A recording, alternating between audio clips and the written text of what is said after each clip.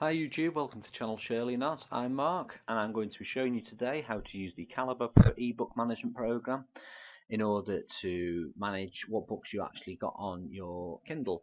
Now previously I've shown you how to send news to your Kindle, and I've also shown you how to transfer books to your ebook reader via a cable or via email.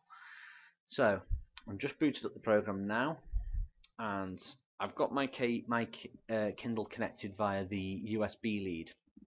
So as you can see, up here has just changed to device. Now, important thing to remember with the Calibre program is you've got the two panes here. Library is the localized content of what is actually on your computer, and device is what's actually on your Kindle. So as you can see, I've got the two books I've added recently, War of the Worlds, Tale of Two Cities here. Now, there's two ways of going about deleting from the Kindle.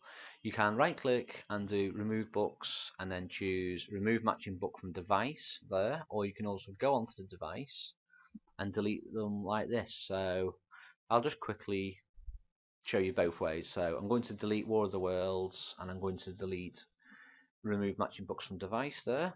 So now when we next go onto the Kindle, War of the Worlds will be deleted. As you can see, Jobs was on 1 and now is on 0, so that is finished. So when we go on here, War of the Worlds is now gone.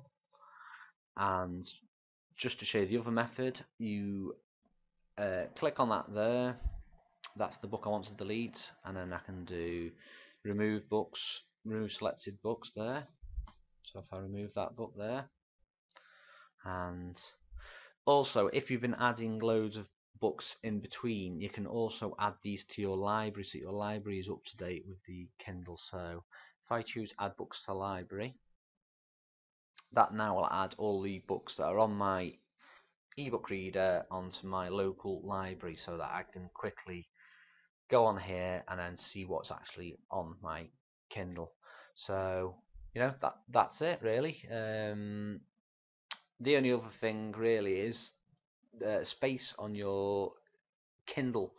You can actually, if you hover over it there, it will show you at the bottom how much space you've got available. Once you're finished with your Kindle, you can just click that eject device. Okay, that's it for now. Hope you enjoyed this quick little video. Hope it's useful. Subscribe to my channel, leave me any comments. Thanks for watching.